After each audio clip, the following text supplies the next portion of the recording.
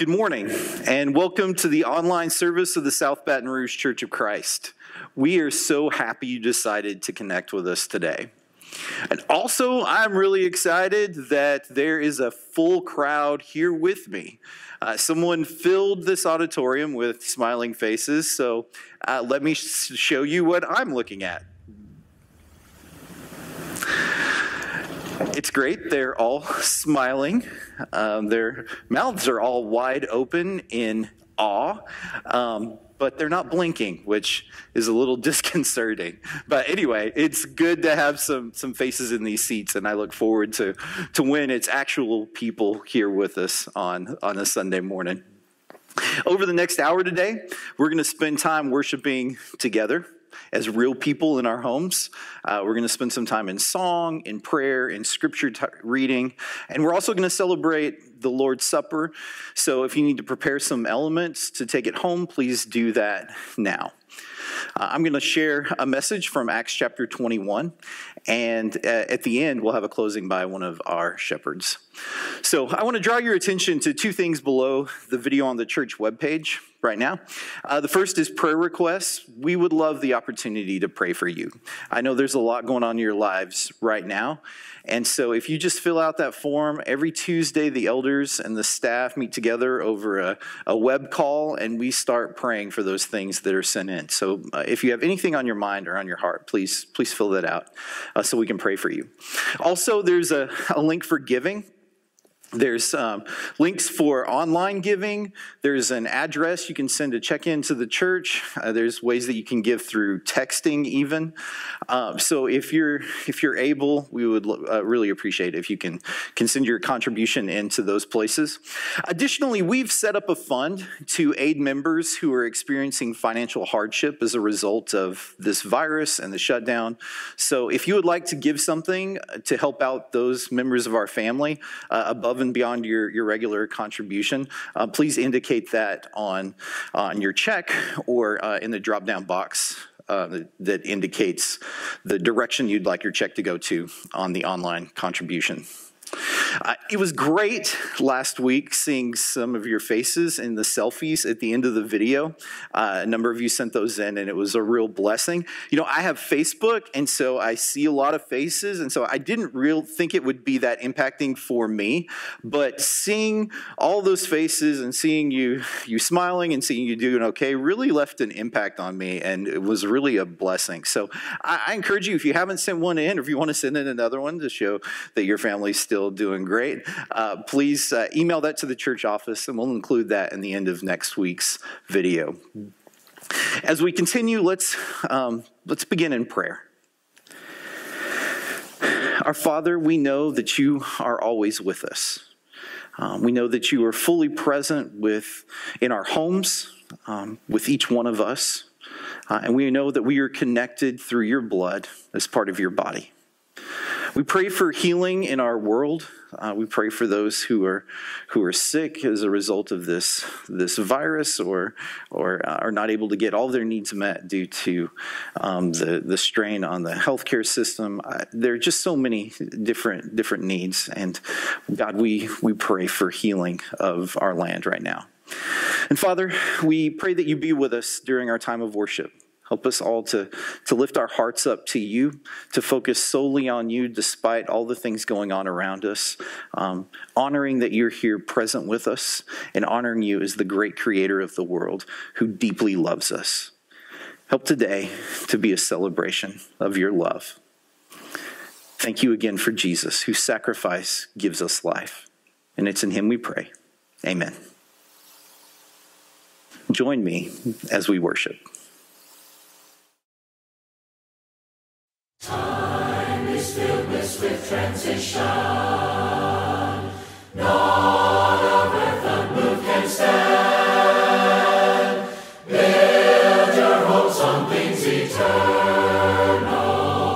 Hold to God's unchanging hand. So why don't you hold to his hand, to my God's unchanging hand? Why don't you hold to his hand, to God's unchanging hand? You better build your hopes on things eternal.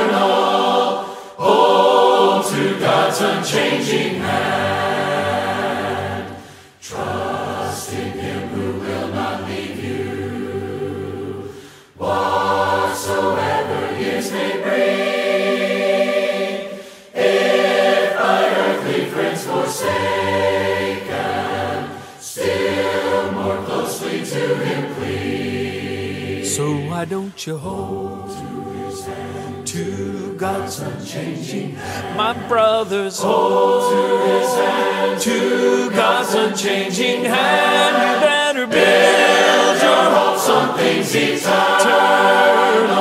Don't you hold to God's unchanging hand. When your journey is completed, if to God you have been true,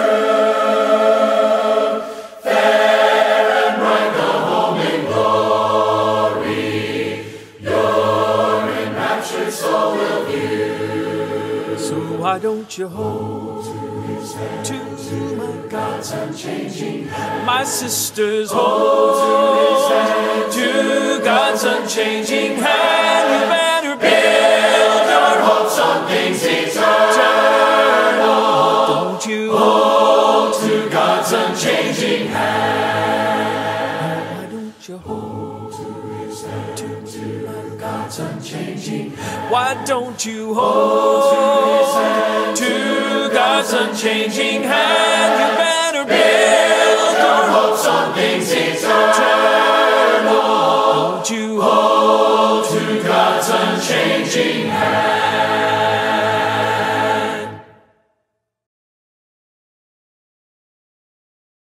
Softly and tenderly Jesus is calling, calling for you and for me.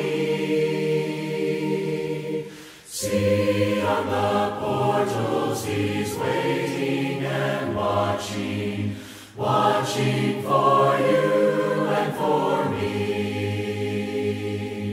Come home, come home, come home, come home. Ye who are weary, come home.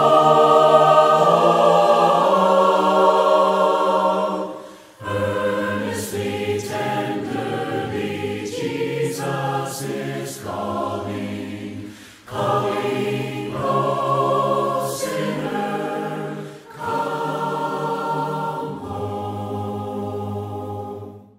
Why should we tarry when Jesus is pleading, pleading for you and for me? Why should we linger and heed not His mercies, mercies for you and for me? Come home, come home, come home, come home. Ye who are weary, come home. Earnestly, tenderly, Jesus is calling, calling, oh sinner, come home. Oh, for the wonderful love He has promised, promised for you and for me. Though we have sinned, He has mercy and pardon, pardon for you and for me. Come home, come home, come home, come home. Ye who are weary, come home. Earnestly, tenderly, Jesus is calling, calling, oh sinner, come home.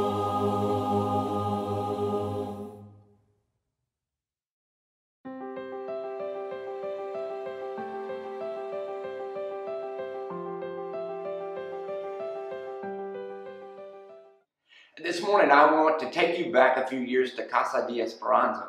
It's a children's home in Honduras that was ran by Matt and Nicole Fitzgerald and Terry Tyndall. Many of us are thankful for their ministry there, and that we got to join them in bringing hope to Honduras. Well, on one of our youth group short-term summer mission trips to Honduras, we learned pretty quickly about two young individuals, Oman and Josue. They were different. Of the 24 children at Casa, Oman and Josue stood out to us, not only because they were the youngest, but because we learned something special about them. Check out those smiles for your first clue. 3 people are smiling here. Why is that? Check out the shirt for your second clue. So love. Well, what's going on here? Yes, these 2 full-of-life young men would eat the same rice and beans as all the other children, play on the same playground, jump on the same trampoline. They slept beneath the same tin roof as all the other children and enjoyed listening to the pounding rain when it came. Their routine was identical to the other children. But how did we know their situation was special? Well, if you look at this picture closely, you might discover another clue about their special glow. You see that shared toy truck under Oman's arm? Ask yourself, what makes that gift a game changer for them? How could that gift make that big of a difference in what was going on inside of them that would energize them and cause them to be excited about each new day? It was just a simple gift. But what if it was more? Well, here's the rest of the story. That truck came from Stephanie Roden, and in her travels to Honduras, she had made a special connection with these 2, and she had asked them if she could adopt them and take them home with her. She was to become their mom, and they would join her family. Wow. The process of adoption for her was to be a long journey and quite a few years. So if you asked them, they would tell you, Stephanie is coming for us. You see, her gift was not just toys for them to play with, but they were a reminder that they were special and that they belonged. These gifts, these tokens of love, convinced them to believe the incredible. Somebody knows their name, deeply cares about them, and has promised to take them home. So as a result, Oman and Josue are different. They still live in the same home, play on the same playground, eat the same dinner, but their world changed the day they learned that somebody far away knows their name, cares about them, and is coming for them. Might you be willing to believe the same as you take communion? Are you open to the idea that a Father, a heavenly Father, knows your name and has stepped out of heaven to bring His heaven, His love, down to earth to embrace you, to delight in you, and to adopt you? Do you really believe that Jesus sets His affection on you? Every detail about you He knows. Your interests, your hang-ups, your fears, your flaws, and even your failures. He knows you and He loves you. About His children, God says, "For the Lord searches every heart, and He understands every desire and every thought." 1 Chronicles 28:9. Did you know God regards you as the apple of His eye, according to Zechariah 2:8?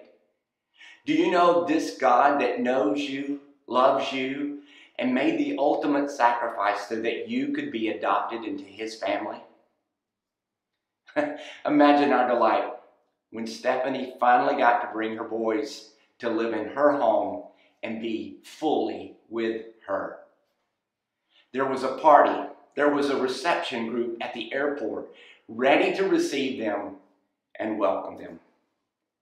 Let me tell you, just like Oman and Josue, we have a great cloud of witnesses that are cheering for us and celebrating that we are a special part of God's family. We are loved, we are His children, and we are designed for His delight. This bread and fruit of the vine is Christ's gift to us. It is a token of His love to convince us to believe the incredible. As we eat this bread and drink from this cup, we are reminded that even though we are in this mess today, we're not of this mess. Before I lead us in a prayer for communion, I want to remind you of what Paul says in Colossians 2, 1 through 4. Since then, you have been raised with Christ. Set your hearts on things above, where Christ is, seated at the right hand of God. Set your minds on things above, not on earthly things, for you died, and your life is now hidden with Christ in God. When Christ, who is your life, appears, then you also will appear with him in glory. As we together reflect on his amazing love for us, may this bread and this cup help us to rise above the pull of this world and be drawn into his powerful presence. Would you pray with me? Dear Father, thank you for loving us, adopting us, and making us a special part of your family. Bless us as we eat this bread and drink from this cup, so that we may celebrate your goodness and your love. May your delight in us fill us with your love, so that your love flows through us and out of us into the people that we will share life with this week. In Jesus' name we pray. And all who agree with me say amen. Amen. Sing the wondrous love of Jesus, sing his mercy and his grace. In the mansions bright and blessed, he'll prepare for us a place. When we all get to heaven, what a day of rejoicing that will be. When we all see Jesus, we'll sing and shout the victory. While we walk the pilgrim pathway, clouds will overspread the sky. But when traveling days are over, not a shadow, not a sign.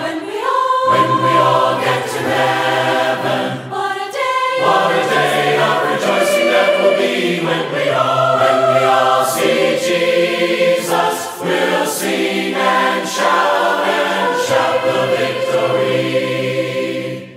Let us then be true and faithful, trusting, serving every day. Just one glimpse of him in glory will the toils of life repay. When we all get to heaven, what a day of rejoicing that will be. When we all see Jesus, we'll sing and shout the victory. When we all get to heaven, what a day of rejoicing that will be. When we all see Jesus, we'll sing and shout the victory.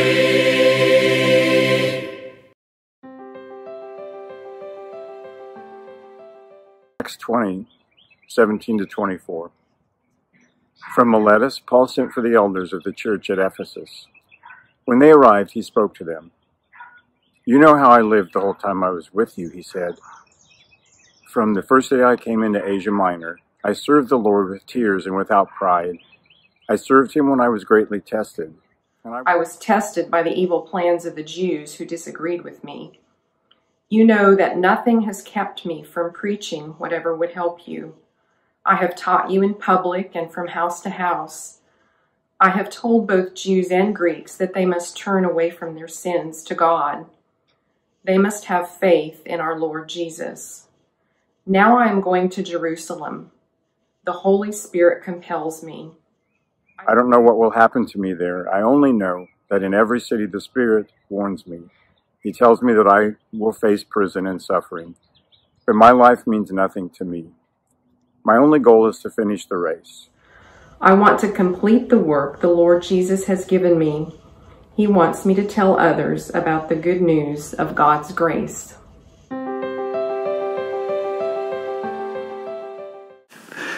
Good morning, everyone. As we get started today, I was thinking about the Super Bowl. I must have cut in last week thinking about sports, and so I'm still thinking about sports and maybe in a little bit of denial right now. But if you were all here with me, I would ask, who watched the Super Bowl this year? And the puppets aren't going to raise their hands, but a few of you might.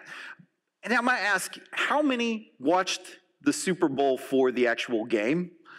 Or how many watched for the commercials, right? Because it's become this cultural phenomenon where people tune in to watch the commercials. Companies put out their best ads, they put out their best marketing strategies, and they pay a lot of money to put these commercials on the air.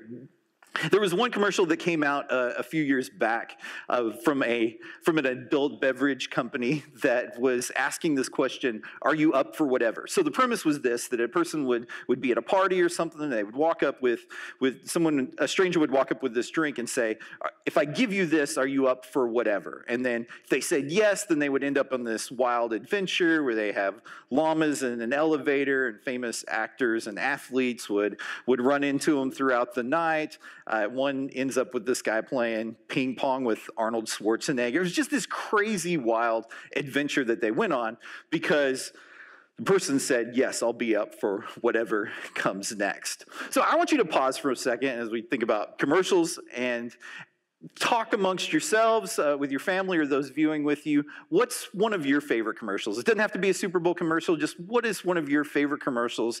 And what did you like about it? And when you're done doing that, come back and we'll discuss a little further.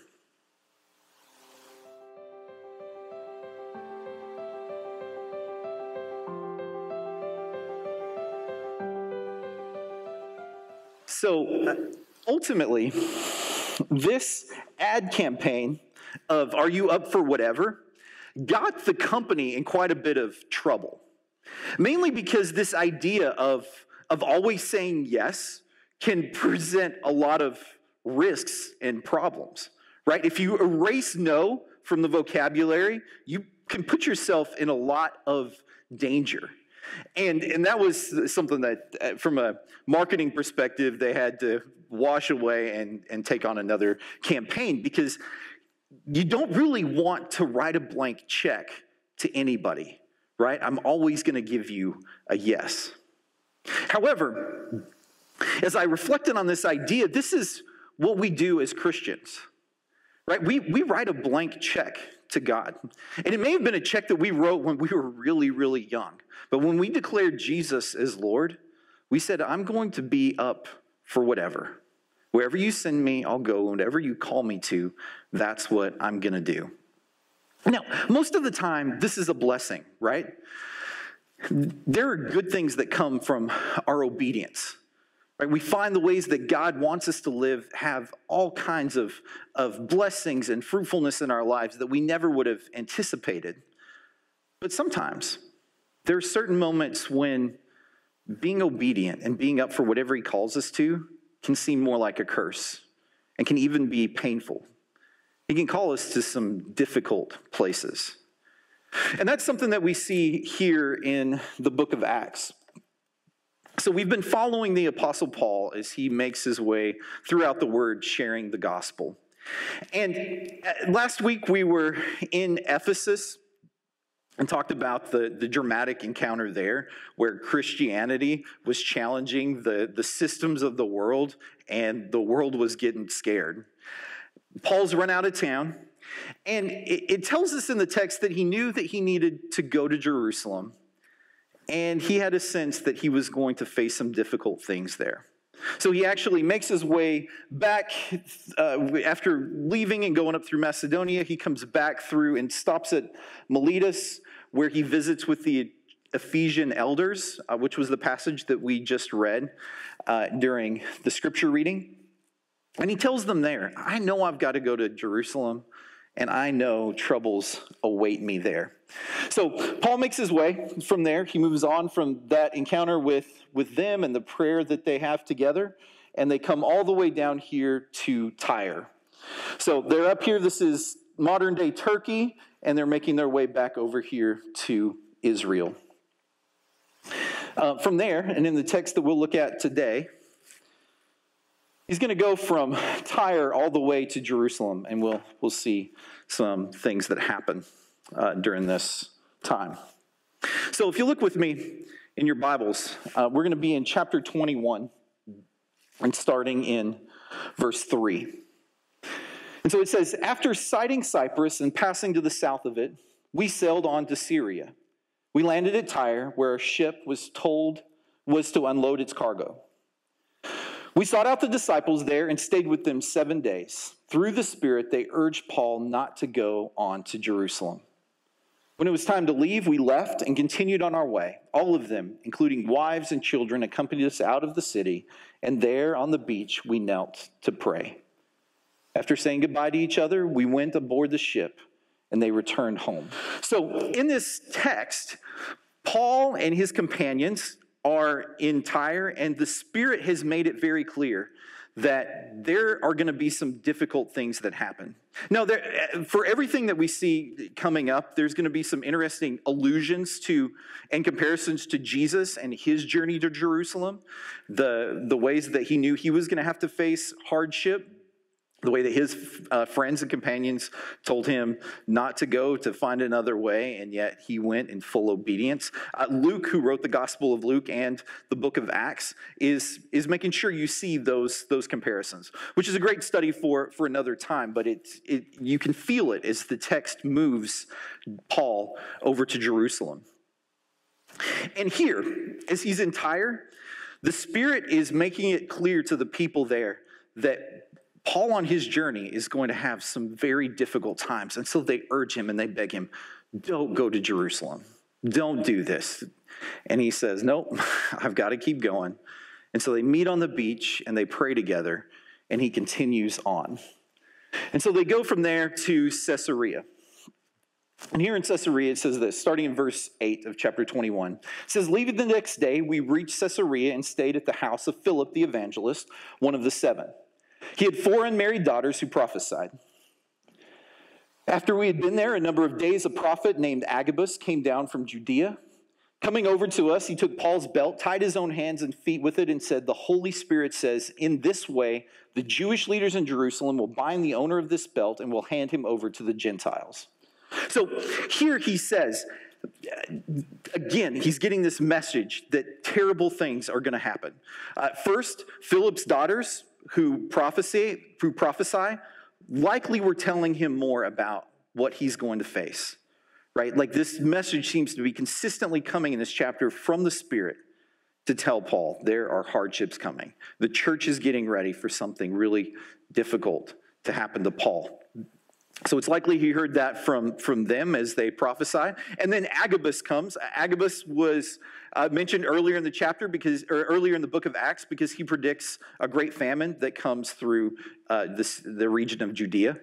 And Agabus stands up and he binds his hands and his feet and he says, the Holy Spirit's saying this is the way that the Jewish leaders in Jerusalem are going to bind the owner of this belt and hand him over to the Gentiles. Now, after they've heard all of this, and Luke has written himself into the story, right? He stopped using they and them and just naming people to saying we, right? We did this. We went to these places. Luke is an intricate part to everything that happens from here on out. And he says, when we heard this prophecy of Agabus, we and the people there pleaded with Paul not to go up to Jerusalem. Then Paul answered, why are you weeping and breaking my heart? I am ready not only to be bound, but also to die in Jerusalem for the name of the Lord Jesus. When he would not be dissuaded, he gave up and said, the Lord's will be done. And after this, we started on our way to Jerusalem. So the companions are begging Paul, don't do this. And this is Luke saying, I begged him. I said to Paul, don't go, right? He's writing this down and he's saying, I told Paul, please don't do this. But Paul doesn't give him an inch. In fact, he says, why are you breaking my heart? I'm not only ready to be bound, not only ready to get thrown in prison in jail and beaten like I've already experienced, but I'm also ready to die for the name of the Lord Jesus. Paul is up for whatever in result of following Jesus. Now, I think there are a couple things that we learn from this passage. And the first that jumps out is this. It's that others will not always understand. See, I thought growing up that when I heard these stories of adventure and the good guys doing the right thing, that somehow they always knew exactly what they were supposed to do. Right? The path was really clear. There was right, there was wrong, there was good, there was bad, and they had in their mind the one path that they needed to go. And real life is much messier than that, right? And it seemed like other people knew that too, right? Even if they were fighting against what was right, they knew that they were fighting against what's right. But the real world has a lot more tension as we try to sort through what is the right thing. And what does it mean to truly follow Jesus with everything? I had this friend who was wrestling through a decision to go into ministry. And he was actually working on getting a job somewhere and talking to a church. And his parents came in the side door and said, "You're not going to do this." And they stopped him from moving in that direction. Now, if they were able to stop him, it was probably not the right thing for him. But in their mind, him taking on a job where he wasn't going to make a lot of money, he wasn't going to have the job security that they had hoped for. They were Christian people, but they would rather him not be that kind of Christian. Now, everybody shouldn't go into ministry. Everybody shouldn't give their life in that way. But in this guy's case, he was trying to follow Jesus. And the people around him, the people he trusted most, didn't fully understand. There's often times like that. That if we're going to do what's right, if we're going to follow Jesus in the ways that he calls us, not apart from right and wrong, if we're going to go in the ways that the Spirit is leading us, other people might not always agree with us or appreciate what we're trying to do, and we may feel very alone. I'm sure Paul felt very alone as he argued consistently with his friends. No, I'm doing what I'm supposed to be doing. Stop breaking my heart. I've got to follow Jesus, even if it takes me to hardship in Jerusalem. And the next thing that we see here is this. Paul is following God regardless of the outcome. Paul is not connected to how things turn out. He's only connected to being obedient in the moment. And for this moment, it means going to Jerusalem and facing whatever's there. He doesn't know the end of the story. He doesn't know how things are going to ultimately work out. He doesn't get out his Bible and open up to the book of Acts and thumb through to the back and see, how is this going to happen for me? He doesn't know. All he knows is that he gave his life to Jesus. And that means he has to be up for whatever, even if it means hardship and prison and death. So how does he do that without knowing? He remembered the commitment that he'd made and the faithful God that he made that commitment to. As I was thinking through this and some real life examples, I thought of this man, Dietrich Bonhoeffer. He was a seminary teacher in Germany before World War II and throughout World War II. He wrote a very important book, one that's important in my life, called The Cost of Discipleship. And as the Nazi Party was gaining momentum, he was speaking out against their warlike practices. And he found himself in some difficult situations. One of them being that once the war began, or it looked like war was going to start, as a relatively young man, he was going to have to decide if they conscripted him, if he was going to fight for the Nazis, which he knew he couldn't do. He knew he couldn't swear an oath to Hitler. But he also knew that if he spoke out against the Nazis, that he could face death and he could cause trouble for his fellow Christians. So he's given this opportunity to go to America, right? And he goes to America and spends a few years working with a seminary there. But he regrets this decision. And he says this. He says, I've come to the conclusion that I made a mistake in coming to America.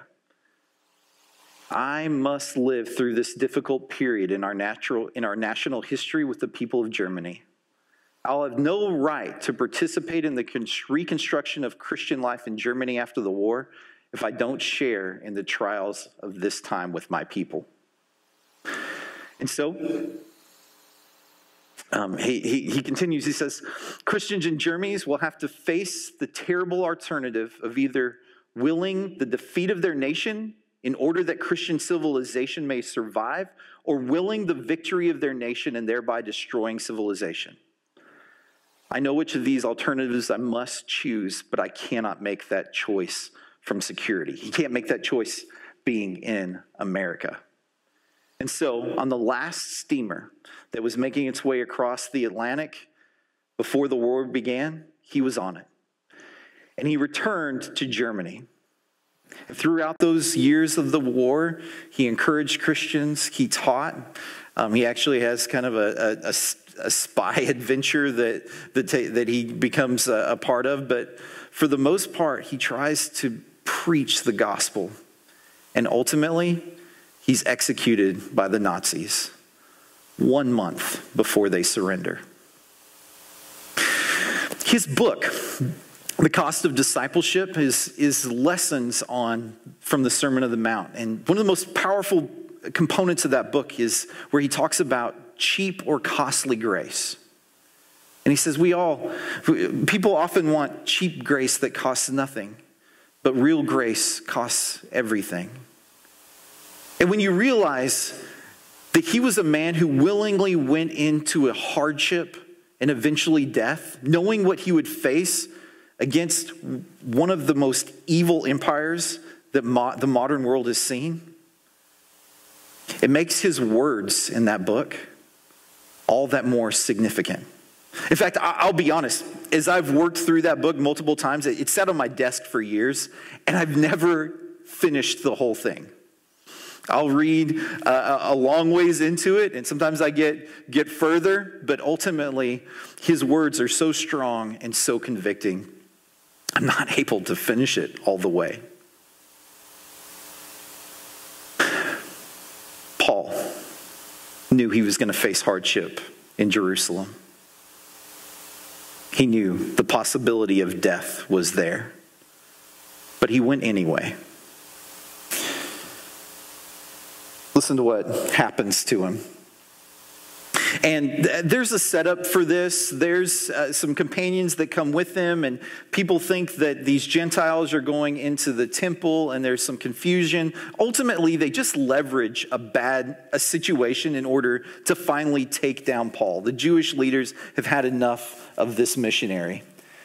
And so it says, as the conflict came up, it says the whole city was aroused, and the people came running from all directions. Seizing Paul, they dragged him from the temple, and immediately the gates were shut. And while they were trying to kill him, news reached the commander of the Roman troops that the whole city of Jerusalem was in an uproar. He at once took some of his officers and soldiers and ran down to the crowd. When the rioters saw the commander and his soldiers, they stopped beating Paul. The commander came up and arrested him and ordered him to be bound with 2 chains. Then he asked who he was and what he had done. Some in the crowd shouted one thing and some another. And since the commander could not get at the truth because of the uproar, he ordered that Paul be taken into the barracks. And when Paul reached the steps, the violence of the mob was so great, he had to be carried by the soldiers. So Paul gets dragged away and beaten. People are arguing about why he deserves this, right? When the guard asked, what did he do? Nobody can agree. They just all want him dead. It looks very much like when Jesus was arrested. And this was probably very painful for Paul on a personal level. Remember, he spent a great deal of time in Jerusalem. Some of these dragging him or trying to kill him were likely people he knew or had met. Maybe before his conversion were people that had been his friends. And yet now they're trying to get rid of him in an angry and violent way. But you know, this isn't the end of his story. See, he'll be pulled into several different political situations. He'll be pulled into several different courtrooms, and he'll have the opportunity to share his testimony in front of some large groups of people. He'll be able to share his testimony to some very important people in the empire. In fact, due to his arrest, he'll be given the opportunity to appeal his case to Caesar. He's going to get a chance to tell about what Jesus did in his life to the ruler of the Roman Empire. And as the book of Acts comes to an end and he's guarded by soldiers and protected from all those that are looking to do him harm, so he has this opportunity to serve as a witness. Paul sees that if he trusts God, God will then do great things through him. But in the moment, it may not have seemed like that. I mean, as he's traveling down to Jerusalem, as he's getting arrested, he trusts God, and all he knows is that he's supposed to do what God put in front of him. The ending is great. But being in the middle of the story is hard. One of my favorite series, both movie and book series, is The Lord of the Rings. And one of my favorite quotes that shows up is from the character Samwise Gamgee. And he's commenting on this journey that they're in and wondering if they're going to make it. And he talks about the heroes of old and the legends. And Frodo's asking him, do you think they'll tell stories about us? And he says this, he says, folks seem to have just landed in adventures usually. Their paths were laid out that way. But I expect they had lots of chances like us of turning back. Only they didn't. And if they had, we shouldn't know because they'd have been forgotten. Right? He says these great heroes probably had lots of opportunities to say, no, I'm not up for whatever. But they say yes, and they become legends because the way that their story concludes. Paul had a chance to speak to Caesar. Bonhoeffer's words have incredible significance because we know they come from an authentic and true source. Right? And when he talks about paying the price of being a follower of Jesus, you listen because he was willing to pay every price. Look, this whole idea may seem a little abstract, right? Like it's one thing to imagine Paul being told by the Spirit he needed to go to Jerusalem. And you may be thinking, I'm not told to go to another city where I may face hardship. Maybe there's not a specific challenge that's in front of you that you know you have to do. But I'll guarantee you this. If you're following Jesus, that will certainly come one day. It may not be a physical place, but it might be. I never thought that I might be called to live in Baton Rouge, Louisiana, and yet here I am after 16 years. God may call you to another country, but he also may call you to a higher sense of purity. He might call you to a new career. He may call you to acts of service that you never thought you'd be willing to do. He may challenge you in your relationships. Maybe it's that you need to end one that's unhealthy. Or maybe he calls you to stick with one that's struggling. I don't know what it might be. But he asks us to trust him and be up for whatever in the moment. You may need courage for your journey now. There's no promises that everything works out great for you, right? Bonhoeffer eventually was executed right at the end of the war. But God used his story. And God's used Paul's story. And I believe God will use your story. I don't think he forces hardship on us, right? He's not the one that brings the torture to us. It's the brokenness of this world. But I also don't think that he lets it go to waste as he weaves our story into his great, beautiful story. So I encourage you, trust in the Lord and don't turn back now. We'll have a closing now from one of our shepherds, Daryl Sanderson. As we close this morning, I'd like to close with a scripture from 1 Thessalonians chapter 5. Rejoice evermore, pray without ceasing, and everything give thanks, for this is the will of God in Christ Jesus concerning you.